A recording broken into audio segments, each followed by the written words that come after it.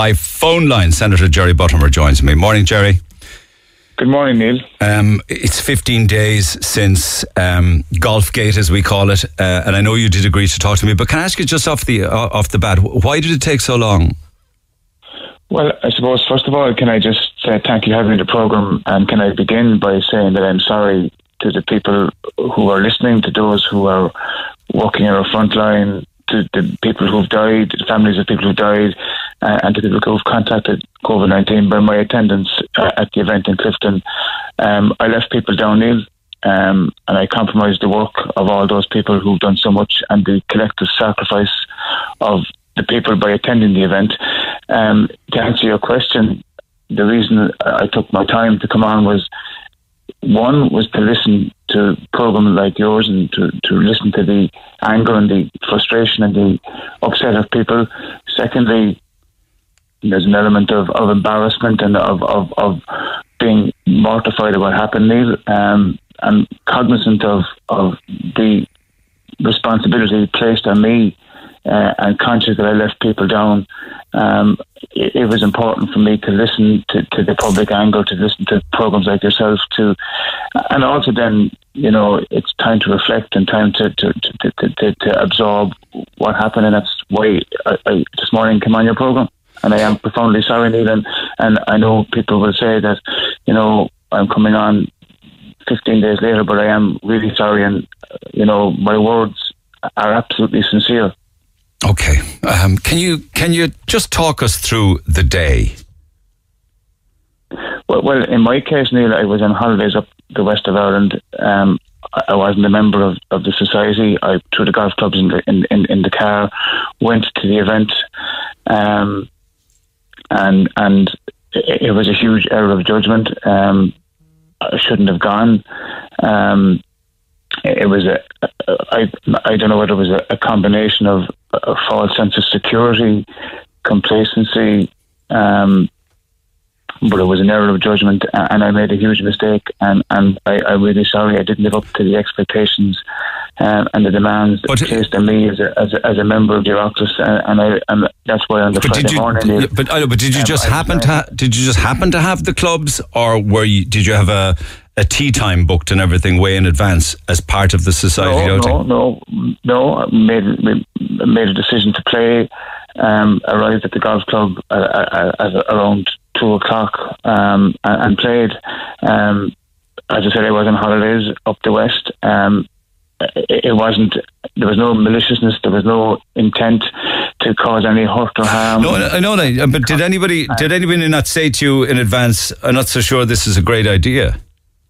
Well, in my case, Neil, I did ask on the Tuesday night the organisers and the hotel owner regarding the event, and I was assured that it was COVID compliant. And in my case, Neil, I made a decision to go. It's my responsibility. I'm not justifying going there. I was too ready to accept the assurances that it would be COVID compliant. 30 seconds was too long to be there. I shouldn't have gone. I'm genuinely sorry, Neil, for being there. Oh, I know. I mean, you have apologised. I understand that, and it's a contrite apology. And if I can just say, Neil, I mean, I suppose it was an act of complacency, a lack of concentration. I didn't, definitively go through the regulations, if you like, and I regret that now, and in any shape or form justifying being at the event. I accept my responsibility in going. Had you not been aware that the guidelines had changed? I had, Neil, and that's where I have a huge amount of regret. But I suppose I spoke to the organisers and the hotel owner, and I, if I'm honest, I was probably too ready to accept the assurances that it was within the guidelines. I accepted too readily the assurances. I should have made further inquiries myself. I didn't. It's my responsibility. But did it become a topic of conversation with any of the 81 people there, in the sense like, Jesus, should we be here at all? I mean, there was too many people in the room, but also there was too many people around the tables in the too many people in the room. Did nobody turn to one another and say, this can't be right? I should have left, Neil. I did have that thought in my head, and I should have acted on it, and I very much regret that, I'm genuinely sorry for that.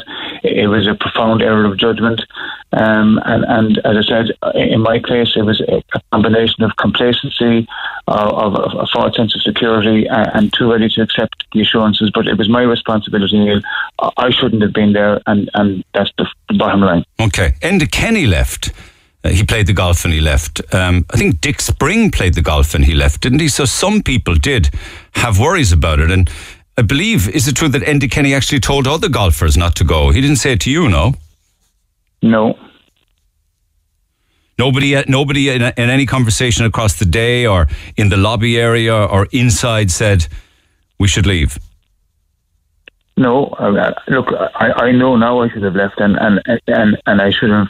No, just because people are just wondering, did you guys feel that the same rules didn't apply? You know, can you see now why people believe politicians are hypocrites? It's do as I say, not as I do. Neil, I can understand the annoyance and the anger and the frustration of people. I'm angry at myself. I don't have any aspirations to privilege or to be different to anybody else. I left people down, and I'm really sorry for that, and I should have acted on a better judgment myself. I'm sorry that I didn't, and I wish that I had. So you didn't listen to your gut then? You knew it was wrong, but didn't do anything about it, even though in the moment you knew it was wrong? Neil, my responsibility, as I said to you, I should have acted. I didn't, and I regret that very much. And what assurances were given? Were you aware of the guideline change? Personally, I wasn't aware of the intricacies of them, but I was aware that they had changed. And look, I'm not justifying it, Neil. I'm not here to in any way, feel like denigrate what happened. It was wrong. In my case, I was too ready to accept the assurances that it was COVID compliant in terms of the room, in terms of the setup, and I quite clearly wasn't, and I very much regret that, Neil. And in my case, as a person who's been 13 years a public representative in Oireachtas, I should have used better judgment. I should have concentrated more in terms of the regulations, and I didn't, and I regret that. Okay, and we do know, of course, that Phil Hogan was dragged screaming and roaring for about 10 days before he eventually, resigned his portfolio as the Trade Commissioner. There's a question mark as to the future of the judge, Seamus Wolfe. And we know of other people who have resigned the whip and have the whip taken away from them. And you stepped down as Leas-Cathaoirleach of the Seanad. Was that, did you get a phone call from, say, for instance, Leas Varadkar or something? Did somebody call you when all this broke? No, and on the Thursday evening, I had spoken to Leas Varadkar, but on Thursday night, I had made a decision that I was going to resign. I resigned. But what was the conversation? Can you talk to us about the conversation with... Well, did he call you? No, we had a conversation where I called him. The conversation, Neil, was very centred on like what you're saying to me here this morning. In my case, I made a decision on Thursday night, going to bed, and I woke up Friday morning, and before I'd spoken to Leas Varadkar, before he had spoken to the Taoiseach and to Eamon Ryan, I had resigned as Leas-Cathaoirleach of the Seanad, and I had done that voluntarily, recognising the seriousness and the gravity. But what did Varadkar say to you? Did he say, what were you doing? What were you thinking? I mean, it was 15 to a room at that stage, wasn't it? And then it went, indoor gatherings were down to 6 people. From more than 3 households, Neil, I'm not in any way. There's 81 of them. See, that's what people can't understand. And Neil, we can get into the old protocols, new protocols quite clearly. The new protocols were breached, and I regret that. And I am profoundly sorry. I know, and you've said that a number of times, and that's the mark of you. I appreciate that. But did Varadkar encourage you to resign the seat? No, there was there had been no conversation of that on Thursday night. I made the decision myself voluntarily on Friday morning early. I made a decision to resign as Leas-Cathaoirleach Seanad. I did so myself, cognizant of my mistake. I'm a firm believer, Neil, in the Latin motto "Oblige, oblige." When you're in leadership and responsible positions, you act accordingly. I didn't live up to the expectations of people. I know many people who have, made huge sacrifices. And from listening, to your program this morning, the gentleman watching the match last night, I'm conscious that people have made a collective sacrifice. There was a breach of trust by me, and I made the decision on Thursday night and announced it on Friday morning. So it wasn't that Leo Varadkar, because I know that Micheál Martin got on to Dara Calleary and there was murder over that. I think Calleary was told either quit or be sacked, kind of thing. No, I wasn't. That conversation hadn't taken place. I made the decision myself, Neil. It was in recognition of my failing and my shortcoming on this occasion, and I very much regret, Neil, letting people down. What impact, what's the reaction of the public been? Have you been out in public or have you been hunkering down? Well, in my case, I self-isolated, and I've had texts and phone calls from people and emails and letters.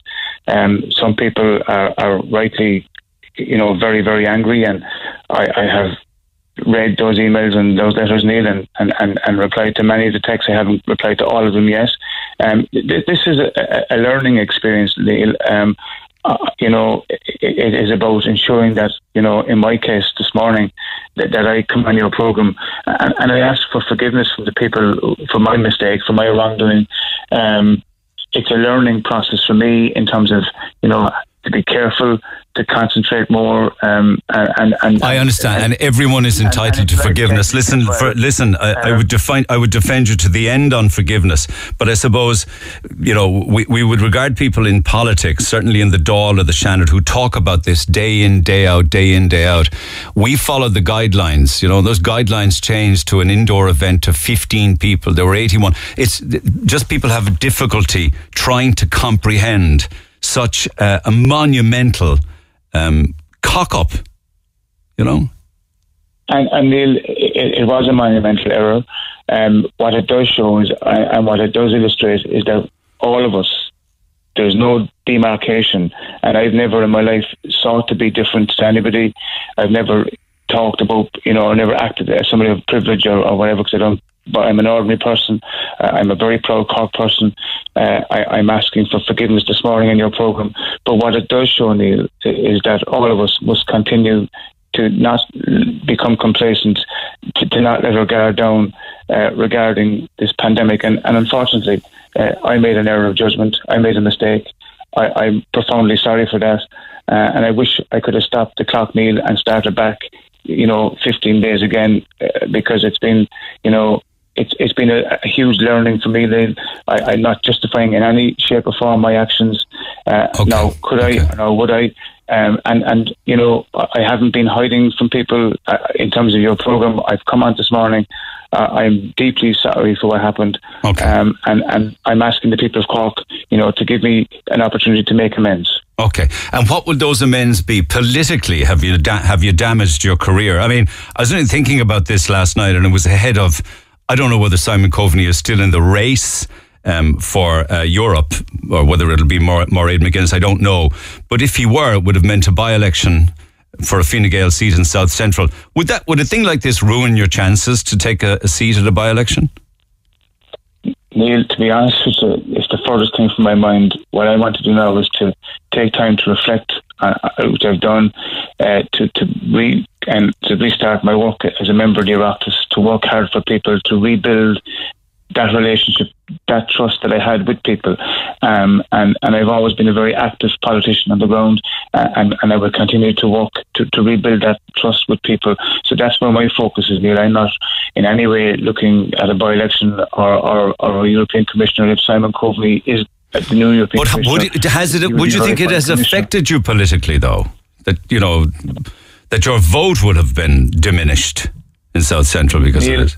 Neil, that's not for me this morning. This morning for me is to come on your programme, to tell the people, to speak to people that I'm sorry. I recognise that my actions have fallen short of what is expected of me, to say sorry and to rebuild my relationship with people, and that's what I have to do now. I know, I appreciate that, but and I don't mean to badger you with my line of questioning, and I don't mean to be that way, but I'm just trying to get some clarity on issues. Like, you had golf clubs in the car, but you're not a member of the golfing society. Is that what you're saying to me? Yeah, I wasn't. Look, Neil. So you didn't have did you know that there was an Oireachtas Golf Society? I think everybody knew there was an Oireachtas Golf Society, Neil. But if everybody knew, why didn't somebody, like whether it was Micheál Martin or Leo Varadkar or a senior politician or Coveney, say, don't go playing golf, guys, and don't have dinner afterwards? It was the middle of Storm Ellen and it was limited to 15 people. Why weren't they talking about it in the Dáil in advance of the day? I can't answer for that, Neil. All I can answer for is myself. I made an error of judgment. But no, it's just I got the impression at the beginning that you were saying, I happen to have the clubs in the boot. It wasn't that, though. Sure, it wasn't. You were going up there because you must have had an invite. Well, the event was flagged to all members of the Oireachtas. So, yes, I went of my own volition. I was on holidays up the west, and I made a decision to go play the golf. And then to attend the dinner, and you know, I very much regret that, Neil. Who paid for the round of golf, and who paid for the dinner? Myself. Everybody paid their own way, was it? As far as I know, I paid for myself. I can only answer for myself. You paid for the round of golf and then paid for dinner, and there was alcohol obviously there, and that was all. Everybody paid their own way. Yeah. It wasn't sponsored or subsidised by anybody. You were there. Not that I'm aware of, no. And also you were sitting there with, people from the business community, bank lobbyists. There was a judge there with all of these people as well. There was, people there who were property developers. Did that not concern you? The politicians shouldn't be. It's like the Galway tent of old. I wasn't aware of the developers or of the other people. I knew the judge was there, but I wasn't aware of the other people there, so I can't answer for that. Okay. Do you think that resigning as Leas-Cathaoirleach of the Seanad was enough? Did it ever cross your mind you might resign as a senator? No, I took the decision, Neil, to resign as the Leas-Cathaoirleach, which is a position which is a very high position in the Seanad. It's a significant position. I've also lost the Fine Gael party whip. Both sanctions are significant. I've been a member of the Oireachtas for 13 years. I've been 16 years a public rep. I've worked very hard in that time, and I will continue to do so, as I said to you. But you never contemplated just saying, I'm out of politics, that's it, I resign my seat? No, because I believe in public service, Neil. I took the decision to resign as the Leas-Cathaoirleach, and now, as I said to you, my task is to... Yeah, but that's kind of that's not much of a sacrifice, really. It's a title as such, isn't it? Well, it's a position of significance in the Oireachtas. I took the decision to resign, Neil, and I made that decision, and that's where I'm at this morning. Des Cahill, a fellow party member, councillor on Leaside, told me back in the day that you should have quit politics and resigned your seat, and he's in Fine Gael. Yeah, I made the decision, Neil, to resign on the Friday morning early. As I said to you, I recognise that the hurt and the pain and the anger, and I've left people down. And now my task is to rebuild that relationship, to work hard to show people that I am the politician that has been elected for 16 years to the office in Cork City Council. And you are contrite in asking for apology and forgiveness on a number of occasions. I appreciate that. We also heard some weeks back that you guys were claiming hefty expenses to go to the Seanad when the Seanad was shut. Would you have been paid expenses to travel in your car to that golf? Was that claimed as part of your remit as a senator? No. Why did you guys claim expenses when the Seanad was shut? Well, that situation, Neil, is not as you have presented in terms of the Seanad. That's a fair question, though. You did claim, all of you claimed expenses for a period when there was no one at Dáil Éireann and no one in Seanad Éireann. No, what we do, Neil, is we must fulfil certain number of days in the year, and if you don't meet those criteria, that money is returned automatically. No, Ivana Bacek entered 0 for expenses for that period, so you guys must have filled in something. No, Neil, you get paid it automatically, and at the end of the calendar year, if you haven't reached a certain number of days, then that money is returned automatically to the Oireachtas. So you're saying that would be reimbursed, is it? If I don't make the number of days, that will be reimbursed, yes. Okay, so the expenses that were claimed for the period when the Seanad was closed will be given back. If you don't make the number of days, Neil, on the calendar year that you're allocated, then that money is reimbursed automatically. That money is paid out automatically, and at the end of the year, there's a reconciliation with the number of days you must do, and if you haven't that done, then that money is allocated. That money is returned automatically. Okay. All right, so it's apology, forgiveness, rebuilding, is it?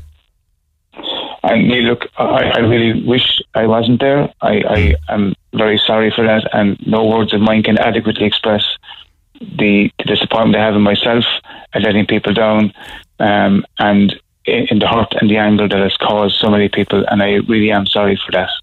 Okay, we leave it at that for now. I appreciate you taking the call eventually. Much obliged to you. Have a good day. Senator Jerry Buttimer. The Neil Prendeville Show. With Tesco. Save time and shop online. Simply log on to tesco.ie.